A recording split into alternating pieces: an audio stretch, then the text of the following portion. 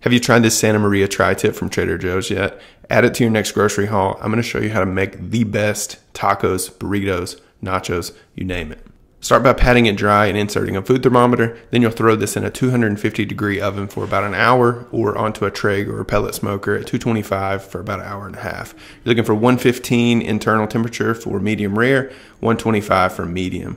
Once it hits that temperature, we're going to heat a large skillet over high heat with a little bit of oil or beef tallow and then sear all sides, maybe 30 to 60 seconds per side. Let it rest for 10 to 15 minutes while you cook some onion and pepper with soy sauce or Worcestershire sauce. You can slice this up, cut it into thin slices against the grain, and then smaller slices to match the onions and peppers. You can saute this one more time, get a nice sear on it. Throw it in some California burritos, or my version of California burritos. Make tacos, nachos, whatever you want. I'll throw some macros up here on the screen.